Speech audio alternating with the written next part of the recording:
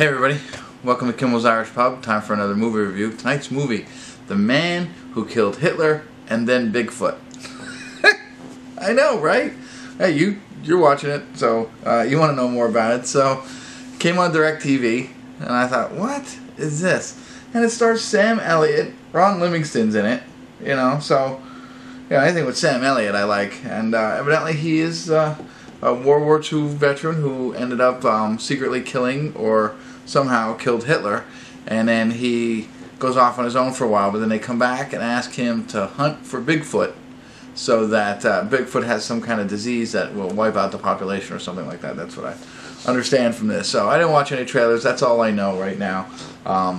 And so it's an interesting title, to say the least. 5.7 on IMDb, 936 people, so we'll be in the 937th to rate it. We'll check it out and see what it's about. I'll check in from time to time and give you a real update. Hopefully it's good. Maybe it's I have low expectations, an hour and 37 minutes, but we'll see where it goes from here. So stick around. I'll be back.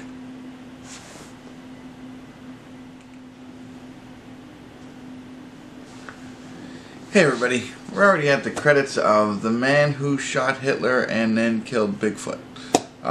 No check-ins on this one because it really, what I told you in the beginning, really held true for most of the movie. It's really what it's about.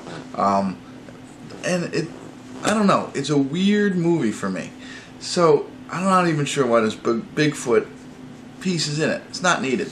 So for the first 40 to 50 minutes, it's all about developing Calvin Barr, who is played by Sam Elliott as the war hero.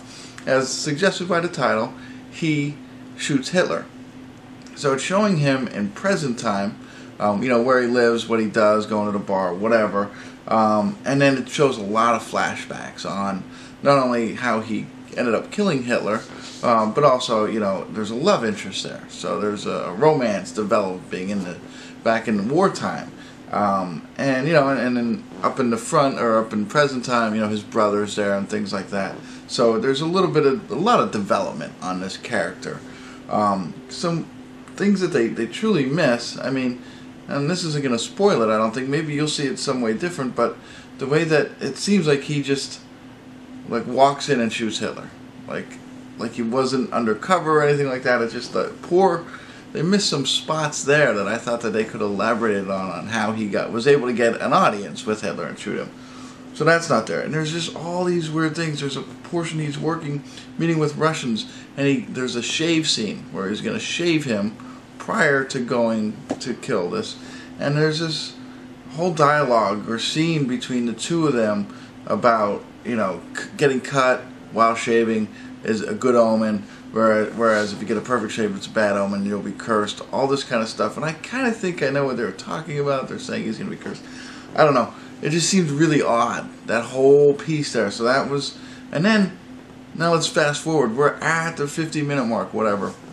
And we've seen now this love interest develop in a backstory. We know how he's killed Hitler. And CIA or FBI knocks on his door, and now they want him to go chase this Bigfoot.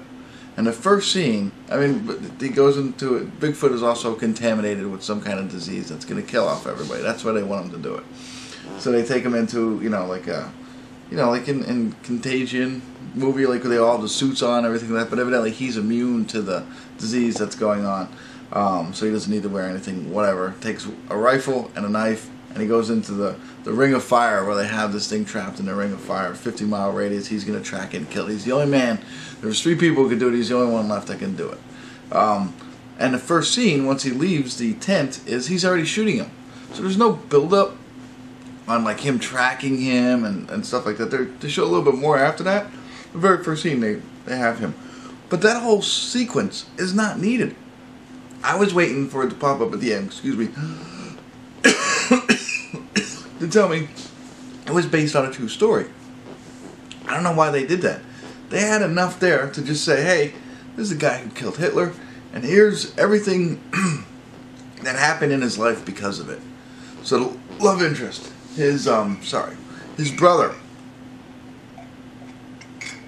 all that kind of stuff, and it shows the impacts of war on a person and killing somebody, and how that affects you emotionally and all that kind of stuff. That's all kind of laid out in there. But they don't bring any of that really to a resolve. So what happened to his love interest? A slight mention of that. She, in the end, she starts telling this story about a boy in her class, which has no bearing on anything. Like, I'm like, okay, this is going to be the moral of this whole story, and it's not. It's just like, let's try this little story and see what it does, and they never took it back out, or they never rewrote that story. It's weird. Like, she, without, like, you know, she goes into about this little boy who's playing war and falls out of a tree, got a scratch on his head. So what does that mean? She's like, I'm not even sure what he was trying to tell me. Well, why did you put it in the movie? I don't get it. So anyway, I don't know. I like Sam Elliott, did a great job. I liked how he acted. He was, you know, the whole thing is very slow moving. I felt like the whole time I was like, man, this is dragging on and on as they're developing him. And then, like I said, the Sasquatch piece is very small and unnecessary. I don't understand why they did that. And then they threw in this mystery that, you know, there's absolutely no answer to the one piece of this that all comes out, and I don't want to even lead you down that path because I don't want to spoil it for you, but there is this there, oh, leave it up to your imagination maybe, or whatever.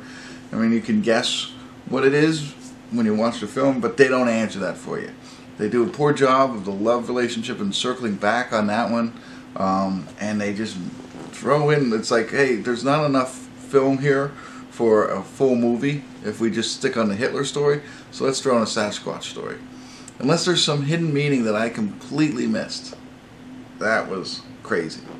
So, I do think, if you've watched me this far, and you're that interested and you like Sam Elliott, check this movie out. Very low expectations, but it's so strange. It's like a car accident where you can't take your eyes away from it. You know, you always want to see, slow down and look at it. That's what I relate this to, because I don't get it. That's it. I'm going to end it right there. I don't want to be too long. I don't want to do another 1 minute review of it. Maybe I will. I don't know. Check it out. Love to hear your comments. Thanks for tuning in. Kimmel's Irish Pub.